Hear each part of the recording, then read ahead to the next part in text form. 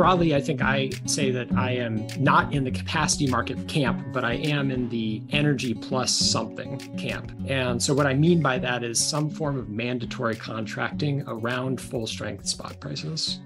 So the great success of the Australia and the Texas model is the full strength spot prices, which does provide, at least in real time, very good incentives for demand response, for the performance of generators, and provides a sound basis for evaluating performance. Hello and welcome to Energy Unplugged by Aurora. This podcast features various experts from Aurora having in-depth conversations with key industry leaders, policymakers and academics from all over the world. It explores the hottest topics across the energy market and gives a unique perspective on major energy issues. Welcome to Energy Unplugged. I'm Hugo Batten, Managing Director of Aurora in Australia and California. We're very much looking forward to today's discussion.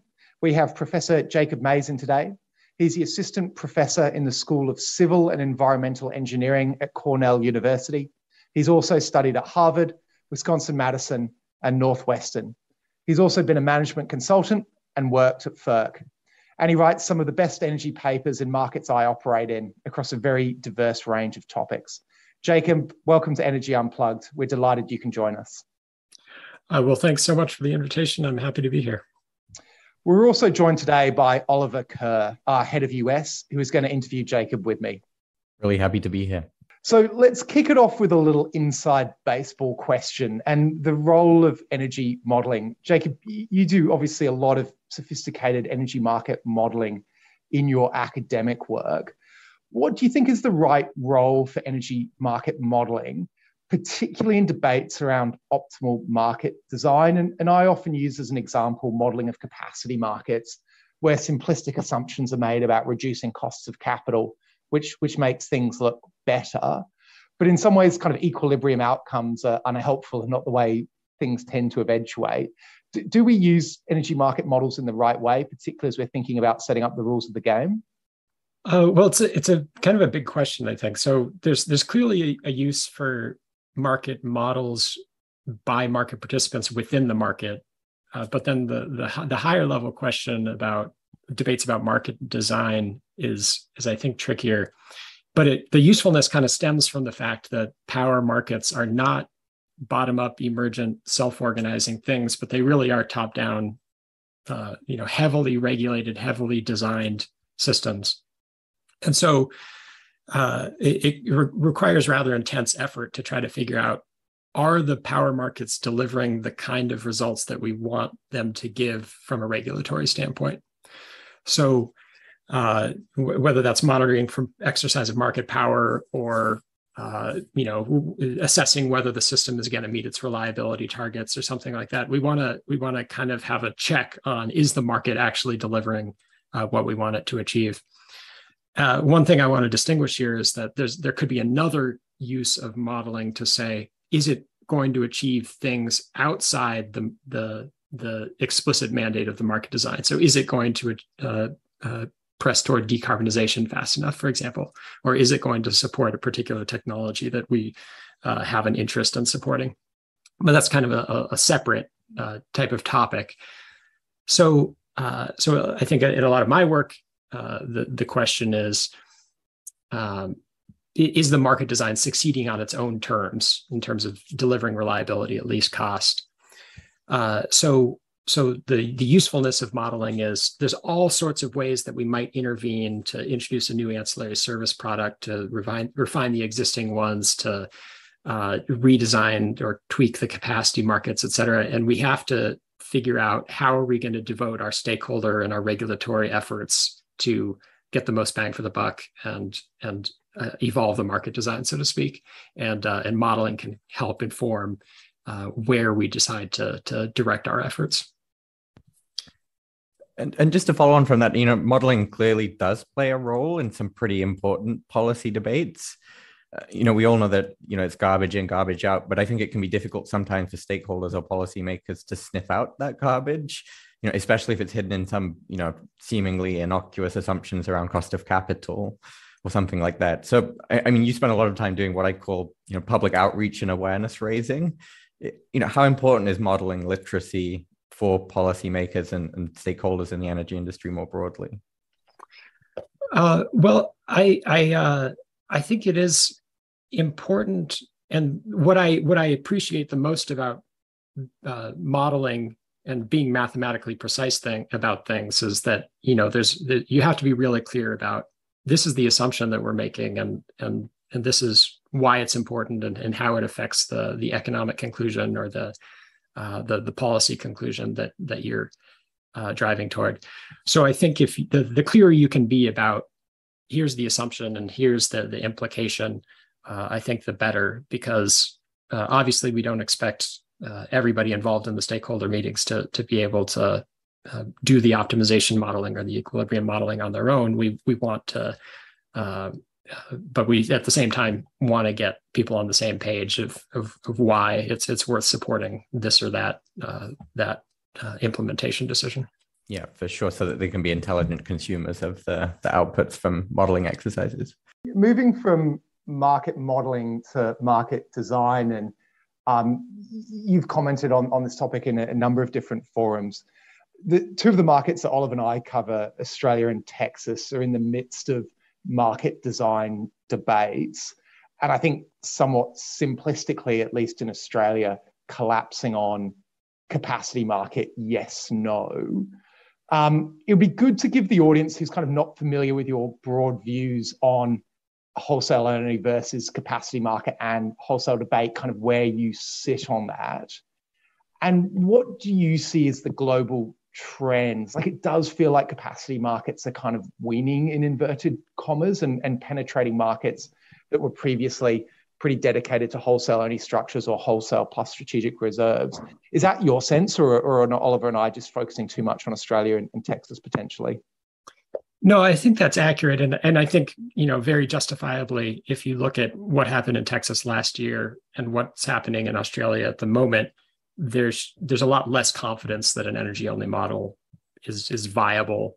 And I think that's an accurate diagnosis, in a sense, that it's in Texas, it clearly didn't deliver the reliability, the resource adequacy that was expected of it.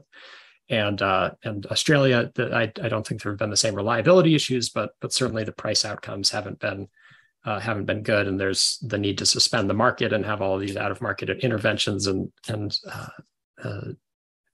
things that are not in the textbook, so to speak, about energy only markets. So broadly, I think I say that I am not in the capacity market plan, but camp, but I am in the energy plus something camp. And so what I mean by that is some form of mandatory contracting around full strength spot prices. So the great success of the Australia and the Texas model is the full strength spot prices, which does provide, at least in real time, very good incentives for demand response, for the performance of generators, and provides a sound basis for evaluating performance. Where the mandatory contracts come in is we want to have some security from the load side that we've procured enough in advance, and we want to have some way of evaluating generators or holding their feet to the fire, so to speak, in terms of they got to deliver on the contractual obligations.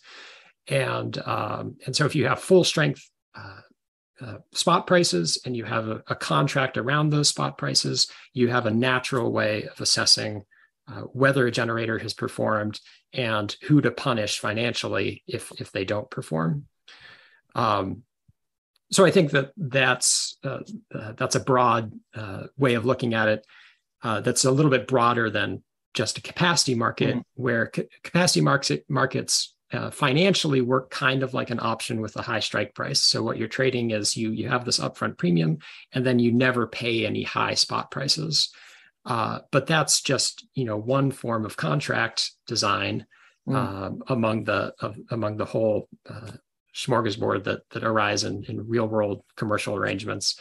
There's no real reason to privilege that one above the others, and there's some reasons to think that it's actually not as good a contract form for all technologies, and it's certainly there's no real reason to think that one contractual form would be the best for all technologies. The other aspect of it, of course, is that in most of the areas of the capacity markets, they've also degraded the spot prices. So they no longer have full strength spot prices. And then you get into all sorts of debates about, okay, how are we going to evaluate and penalize non-performance? And that's a very tricky and political thing to do. So just to kind of summarize, that's kind of what's led me to think we need to have the full strength spot prices, but we also need to have the protection and the mandatory contracting around those. And just to sharpen that up a little bit with an example, so I mean, one of the possible outcomes from the market reform process in Texas right now is that we end up with something like, a load serving entity obligation, similar to the CAISO RA market concept. What do you think are the advantages of a sort of decentralized load serving entity obligation like that versus a centrally run and procured capacity payment with a single clearing price? It's a good question, and I think I'm open to arguments on both sides. The nice thing about the decentralized way is that you do give a little bit more flexibility to market participants to land on something that's going to work for them. The downside is that there's a danger of consolidation in the market. So it's possible that leads to more concentration. The other downside, I think, is that especially what we've seen in Europe, but also in Texas and Australia, is that the financial risks that are involved in energy only markets are gigantic. There's pretty significant risk of bankruptcy. There's counterparty credit risk. There's margin calls and liquidity issues. And so if you do things in a centralized manner and run it through the ISO, there might be a little bit more capability to just push that under the rug and recognize, okay, we know if we can evaluate that they have physical backing for their contracts, we're going to trust that they'll be able to meet their obligations, and we don't have to worry as much about the financial cash flow type considerations. So all that's a way of saying I haven't really firmly decided on centralized versus decentralized, but I maybe lean centralized today. So we'll see if I hold to that by the time this airs. But and Jacob, this may be slightly beyond your purview, but one of the questions I come back to in these debates is I think they sometimes are simplistic both ways, like capacity markets are good or terrible. And I think there's often insufficient focus, at least in the academic literature, on the quality of implementation of policy. So having gone to Australia, I think the EMR reforms in the UK were actually in some ways, a very impressive achievement. Carbon prices, capacity market, the Climate Change Commission, a whole pile of integrated policies that really did overhaul the market in a holistic and I think fairly well thought through way. Australia, for a variety of reasons, politics being the primary one, hasn't done that. And so we've got this wholesale-only market structure, but where we've seen quite a lot of ad hoc government intervention, like government building random stuff when security of supply happens, which, distorts the market, et cetera, et cetera. How do you think through quality of implementation? Is that something you don't really touch on in your work? It's not something that I've written about, and being more of a mathematician than a political scientist or economist, I think it's maybe further outside my purview, but it's obviously incredibly important for how well the market functions. And so I think that having a consistent design that's gonna be something that's in place 10 years from now is something that provides some measure of certainty to investors and the other market participants, and is gonna help a lot, rather than intervention after intervention every time the FERC commission changes, or every time the presidential administration changes, or analogs in Europe and Australia and elsewhere. Mm. I'm curious that a lot of the discussion right now in multiple markets that we look at seems focused on, a single metric, something like reserve margins. I'm sort of curious to what extent you think that's a useful concept versus, there is a view that it's not just reserve margin that we need, it's broader system flexibility. So how should we think about that more broadly? Oh, I think that reserve margin doesn't mean that much. And we definitely saw it in Texas where, nominally you might have a 10% or a 12% reserve margin or something, but if nothing works, then that doesn't do you any good.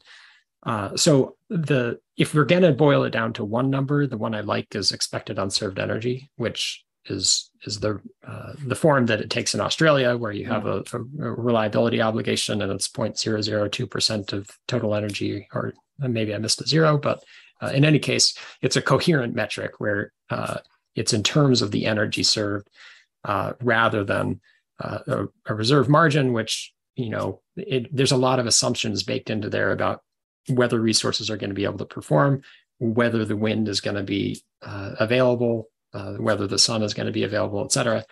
And so we've kind of increasingly seen that reserve margin does not mean what we think it ought to mean. So I think beyond expected unserved energy, clearly there's interest in what the distribution of that unserved energy looks like. So it clearly matters if you lose a little bit every once in a while versus a whole lot all at once. That's going to be different in terms of the effect on people and the effect on the political response to the market design. So it's not going to capture everything, but expected unserved energy is clearly better than reserve margin, I think. To turn a little bit towards kind of what's happening right now, we've obviously touched on this, particularly the energy crisis in Australia. If you had to pick kind of 2 or 3 long-run impacts of the current price and I think security of supply issues in the EU and Australia, what do you think they might be? Is it kind of just more government intervention on a rolling basis? Will it result in a faster transition and a move away from volatile commodities? What do you see as, when we look back in 10 years' time and write the story of this energy crisis, what's going to be the things that changed? Predicting the future is obviously hard, but I think that, one thing that you should expect, just seeing gas prices are way higher than they were a couple of years ago, way higher than probably a lot of people were anticipating as being within the distribution of possible gas prices even. And so just based on that, you should expect some movement away from gas, and the clear winner there is renewables. At the same time, there's obviously concerns about reliability that renewables might not fully solve, and so there might be more interest in nuclear or hydrogen or some other technology that people are going to want to put more money into. Governments, I should specify, are going to want to put more money into to ensuring security of supply. I think from a market design standpoint, it's clear that there's a lot more appetite for long-term hedges and making those mandatory than there was 2 years ago. So when you see I guess now the former Prime Minister of the UK saying we need to decouple prices from marginal costs, commenting on details of market design, that's kind of a bad sign for the stability of that market design. And so the most obvious way from a market design standpoint to decouple electricity prices from the price of natural gas and to move away from marginal cost in terms of what shows up on customer bills is long-term contracts, and so having more of those, whether they're orchestrated by the government or whether they're orchestrated by load-serving entities or people in the market, I think seems like a likely outcome of this, at least in the near term. Moving now towards another piece, which I think is very front and center, at least in the US context, which is network and transmission. Whether it's for reliability concerns or it's just enabling the greater penetration of renewables more broadly, I think building new transmission, whether it's into market or intra-market, is going to be crucial. It's also really hard to do for a variety of factors. And in most jurisdictions, typically what will happen is you'll do a fairly simplistic cost benefit social welfare analysis to decide whether a new line gets built. What are we missing? So putting politics and social license to operate to one side, what are we missing from a technical perspective in those sorts of analyses, if we're to see more transmission getting built and that investment case being more attractive? Yeah, so I think you're right that the technical aspect is probably not the major roadblock to expanding transmission, but certainly from a modeling standpoint, as a researcher, there's a lot that can be done to improve our understanding of where that's useful and how useful it is and how much we should be willing to pay for it. One is in characterizing uncertainty. So it's clear that weather extremes are difficult to model, and probably more difficult because of the non-stationarity with climate change. And so understanding what's the type of weather extremes that we can see and feeding that into planning models for how much transmission do we need to support exchanges between areas that are affected by extreme weather is I think an area for improvement. And then from a modeling standpoint, let's say we've characterized that uncertainty. We need models that are for decision making under uncertainty that can be informative in making decisions that are robust to the range of scenarios we've modeled. There's a couple other kind of modeling tasks or modeling challenges that show up, I think, a lot. One is that whenever you build a transmission expansion, you need to have a view on what's the response of that, what's the response of investors going to be in generation, and so having a good view of what's going to be the likely outcome in terms of the long run equilibrium means you need to incorporate that second level of what's going to be the response among market participants, and that's somewhat challenging from a modeling standpoint. And then the even more challenging thing from a modeling standpoint is incorporating the benefit of transmission expansion in terms of mitigating market power, where one of the things that transmission does is it makes the market bigger and therefore less concentrated, and then therefore suppliers are less able to exercise market power. And that's something that's really difficult to quantify in an optimization modeling context. So it's tricky to evaluate, what's going to be the benefit of that from a social standpoint. Yeah, Jacob, completely agree on both of those points. And we're going to lose half the audience here because this is getting real technical. But I do think better integration of capacity expansion price models and network and power flow models is really important here.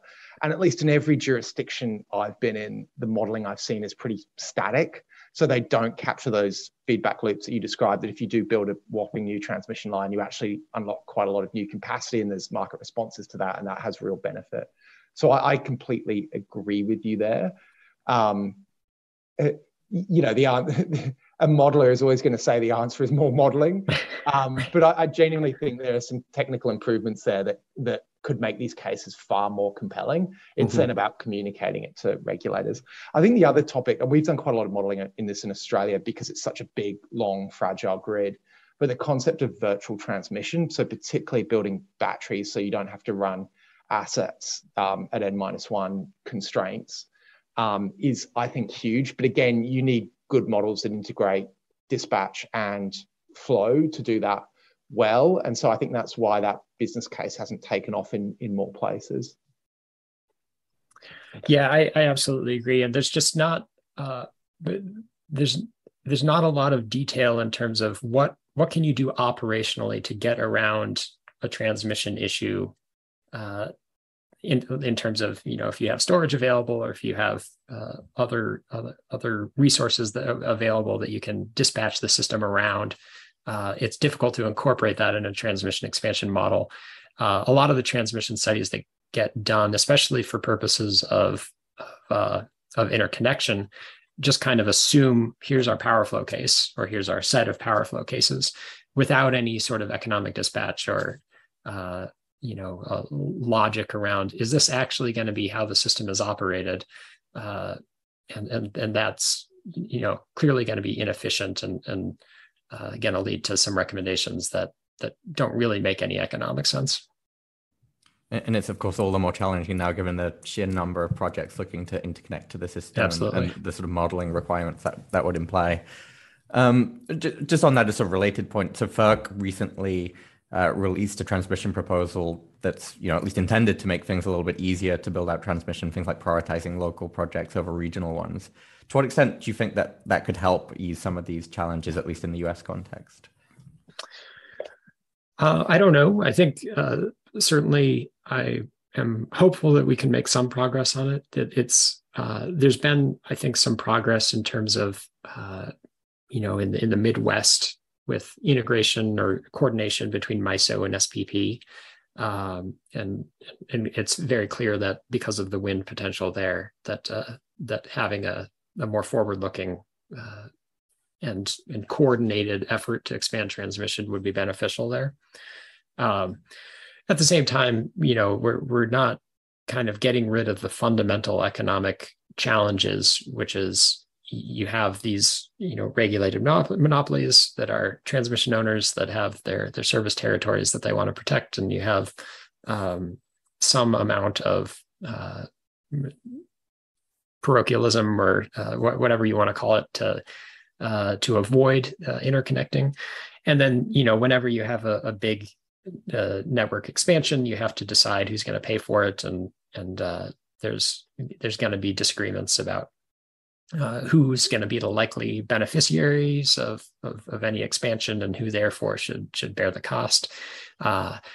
So I don't think it's going to be a complete answer, but hopefully it does kind of push the needle on making some of these projects more viable.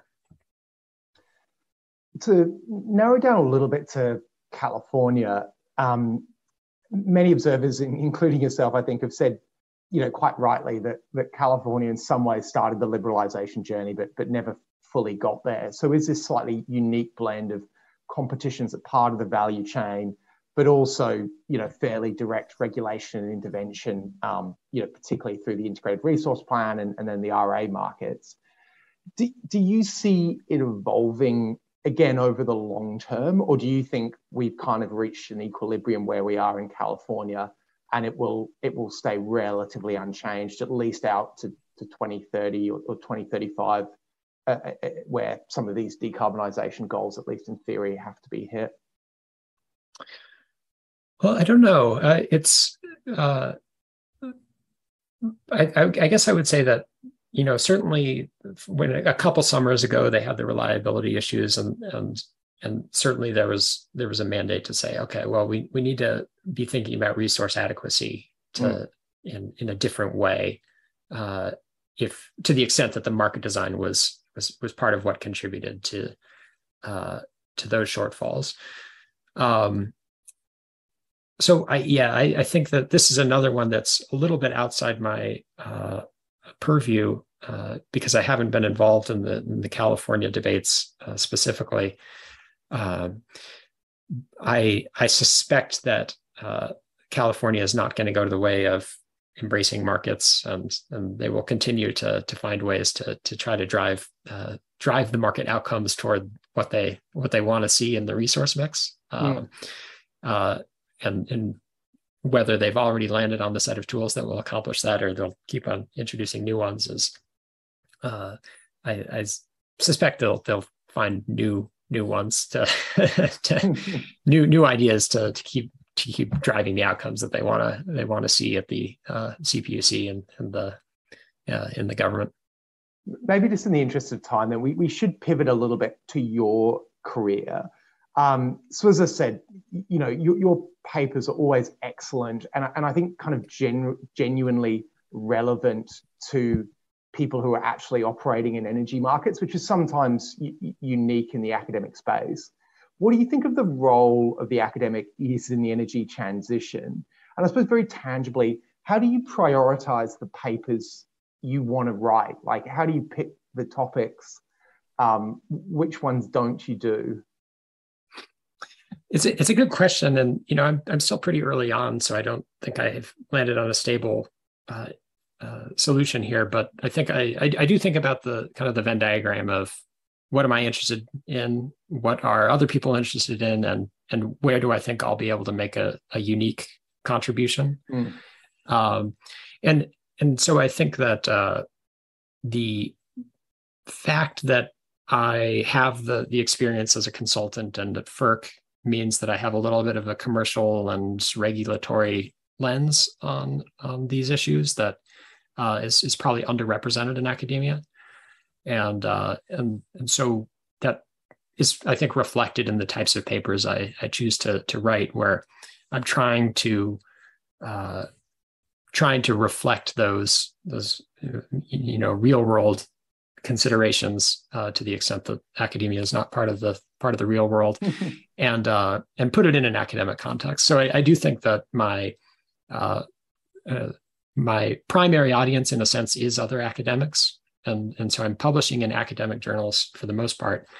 But what I'm often trying to do is take what I read from industry sources, or what I talk about with people in industry, and frame the problem in a way that makes sense in an academic context, which hopefully means that I'm also persuading other academics who are reading this to think about the problems in those ways, and bring the various methodological tools to bear on the problems as I've stated them, which is a different way of contributing than is maybe the most common in academic papers. And if folks haven't followed Jacob on Twitter, he's an extremely active member of #energy Twitter. So if you want to follow Jacob, go to @Jacob_Mays.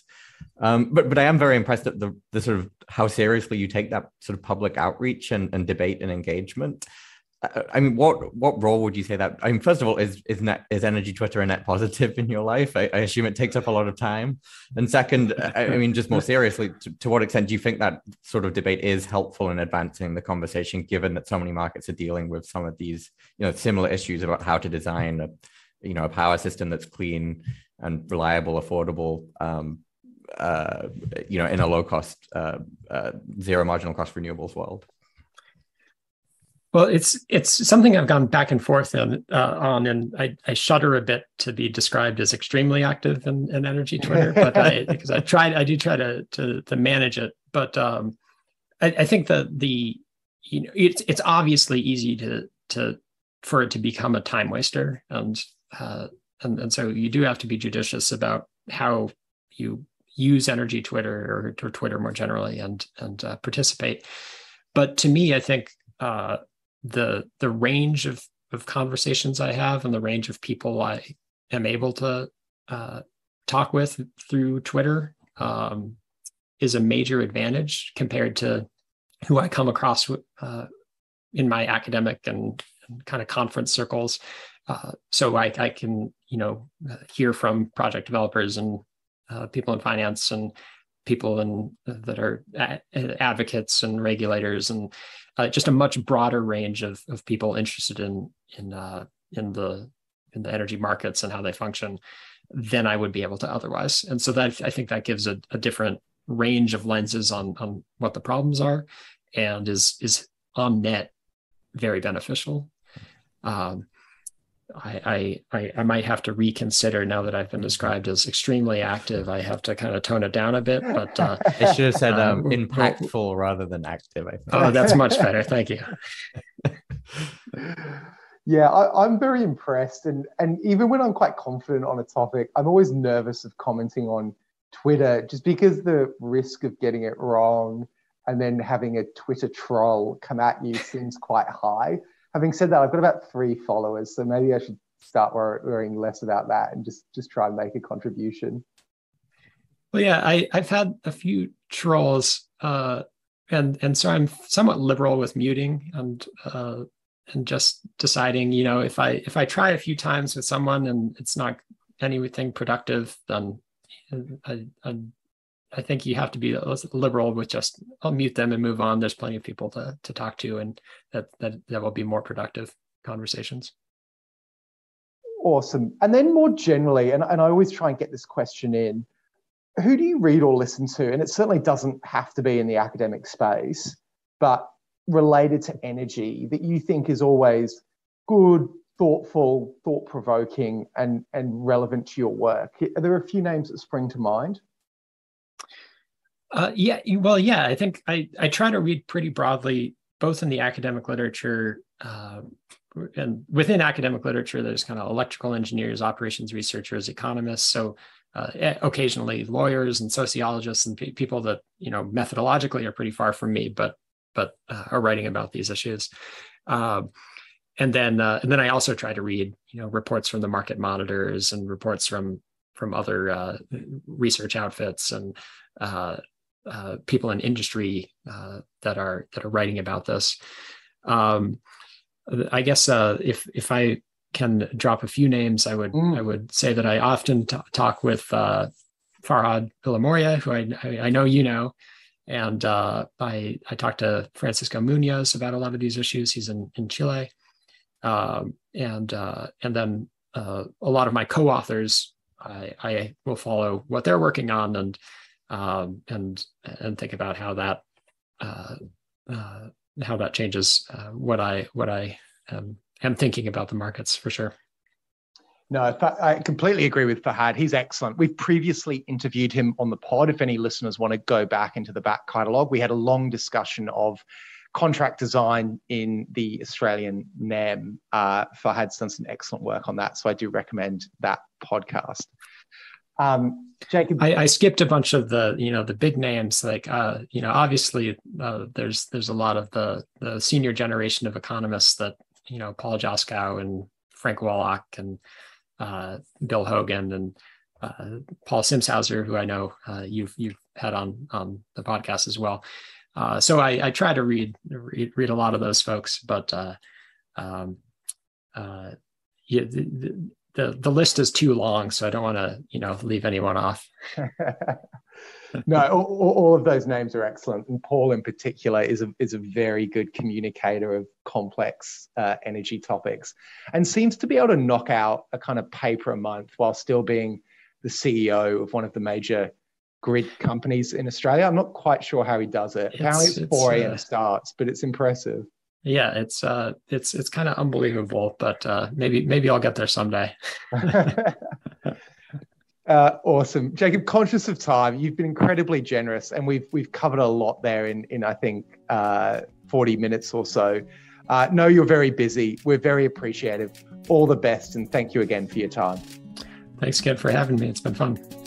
That was Hugo Batten, Managing Director of Aurora in Australia and California, talking to Professor Jacob Mays, Assistant Professor at the School of Civil and Environmental Engineering at Cornell University.